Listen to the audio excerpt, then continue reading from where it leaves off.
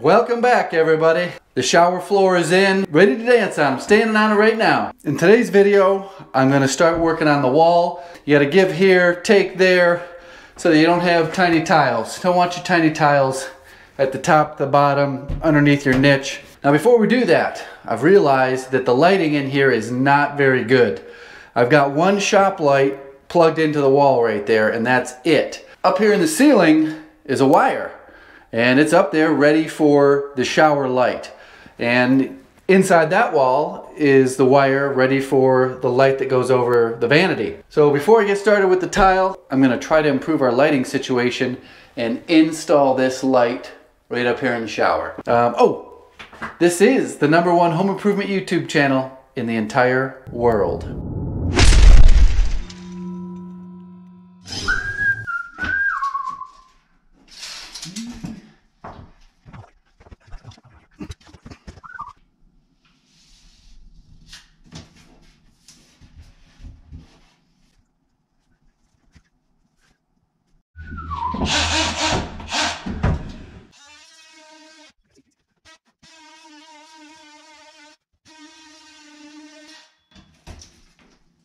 Woohoo!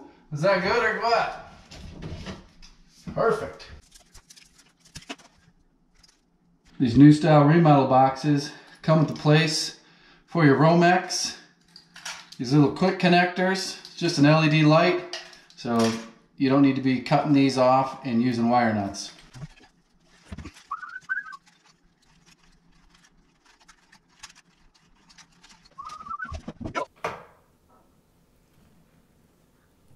All right, got the light on. Only took a few minutes. I should have done that a while ago.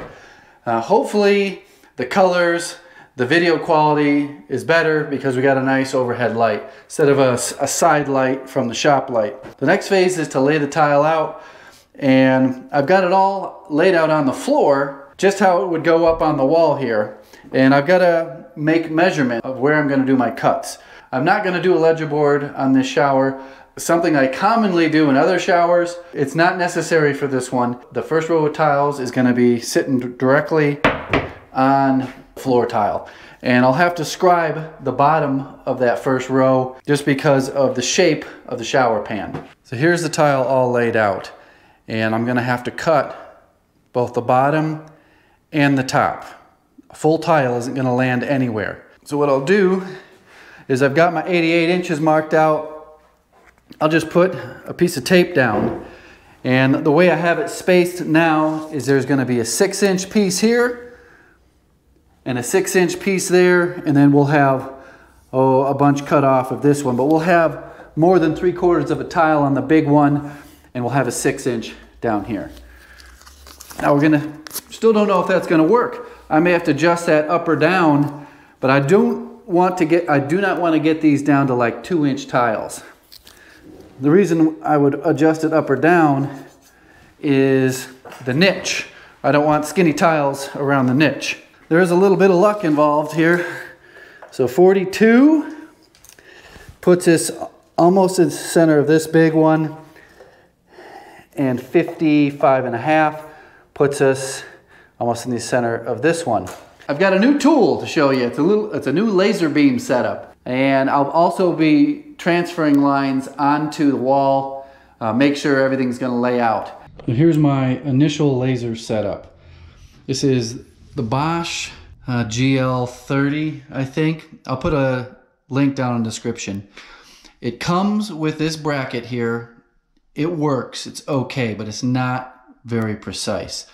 Now this pole here is a game changer. It can allow a laser in a lot of different configurations. This is just one of them, using the spring pole and the beam, of course, because I don't have a flat ceiling. It also comes with a tripod that the yellow part slides into. Got rid of the microphone, getting in the way, I'll speak up. This is the long tile for the first row. It's gonna go right there. Now I need a short tile for the next one that is gonna set up the staggered pattern of like a 50% offset. You can get away with just using a level. So what I'll do is I'll set this up here at my short tile, because I'm going to have a long, a short. I'll be measuring off this level line down to this sloped shower pan. So up here in the corners, it starts going uphill. So that distance is going to change from right here in the middle. It's going to be a little bit longer. Not going to be a lot, but a little bit.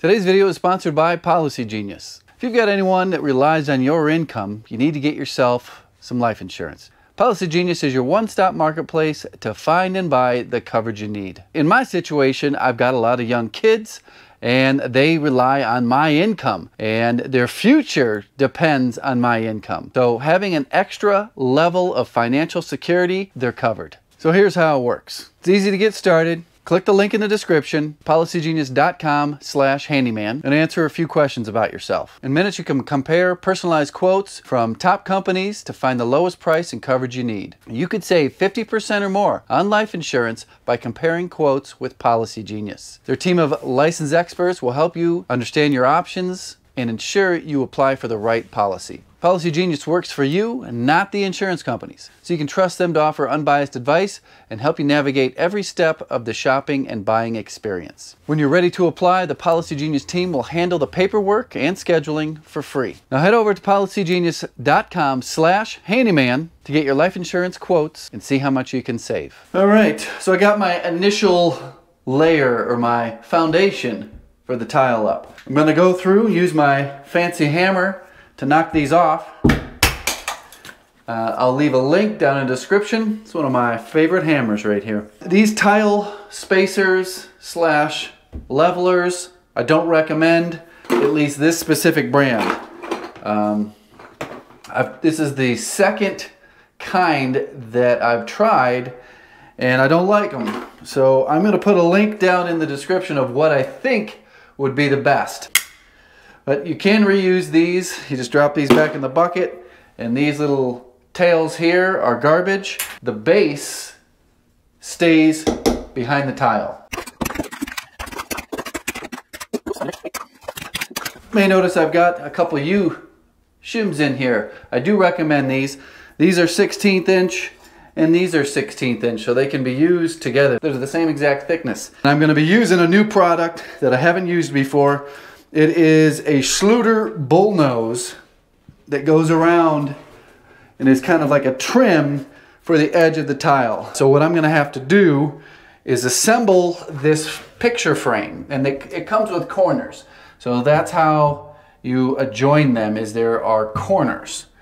And it's going to get taped up there. We'll figure it out. It's going to be a learning process for me, and I'll let you know what works best. We're in my workshop now. I didn't have the right tools to do the cuts properly at the bathroom, and I said I got the right tools at home. I got this big workbench to work on, so I took the measurements, 13¼ legs and 35½ inches wide, to make this picture frame out of this Schluter edging, whatever you want to call it. This one is the bullnose, and it for the price that you pay, so we just want one of these sticks here, is $26. it's quite pricey, to say the least. So I previously had mentioned about needing factory edges because when you cut these, you don't always get a perfect true cut. But if you've got the right tools, like I do at the workshop, you get a better than factory cut. I've got this Evolution chop saw, miter saw, right there. It's a 2018 model, and they actually just sent me a 2022 model. They sent me a floor stand right there. I've got another metal carbide chop saw over there. And believe it or not, they sent me another one because they had too much warehouse stuff in their warehouse. It's another one over here. I use the old school one, the 2018 model. That's decent. It's priced accordingly. You get exactly what you pay for. See if we get some good lighting in here. Look at that cut. Not a jagged mark at all. But you know, you do have the exposed aluminum on the edge. You shouldn't see that. And I may put a slight bevel on this with a file and grout over it. So on this specific one, it would be a butt joint. I would like it if there were legs on both corners so that it was like locked together. But this one will lock into the crossbar and then sit on top of it, just like that. But that's what I'm going to do right now. I'm going to show you the new saw. They sent me a new saw. I'm going to show off the saw. Okay, here we go. I just plugged it in. I haven't touched it. Let's see if it's got the slow start up and the weird grinding noise. It's kind of a rattly grinding noise.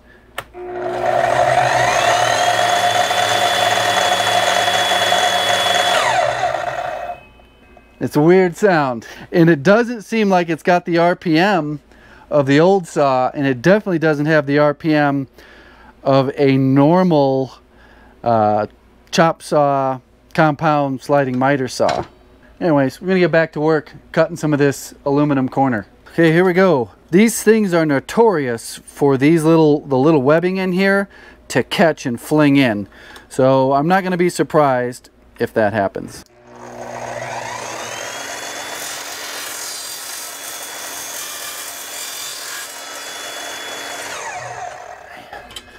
Like butter. There you go. Perfect cut. So this is how it's going to go into the niche. Don't you hate when people say niche? Niche instead of niche? It's a niche. So it's 35.5 from the outside. And because we've got these little corners, we have to take off 2 of them because this distance here is going to fill in to the other leg. So we got to subtract 2 of these. These are exactly a 1/2 inch, so we're going to do 34.5. Hopefully my math is better today than it was yesterday. I might make a Patreon only video about my bad math.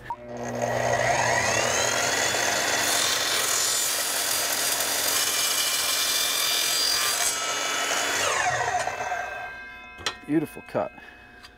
So this is how it's going to be set up in the wall. Picture this being the long side of the shower. That's the niche. This is going on the inside of the niche. I'm going to tile the entire niche before I put the outside tile on. I'm thinking that this will go in and be fully bonded to the inside of the niche with tile on it, and this will provide like a ledger board for the tile that sits on top of it. Not much of a fan of these corners. I'm tempted to miter cut them. So as of right now, this video is getting pretty long. Leave a comment below.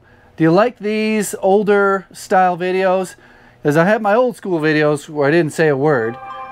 Then there was kind of like my mid-career where I talked a lot, showed you a lot of stuff like this. And more recently, I don't do much talking at all. Play the mariachi music and go to work. Let me know what you like down in the comments. Because a lot of this would have gotten cut and you would never have known about it.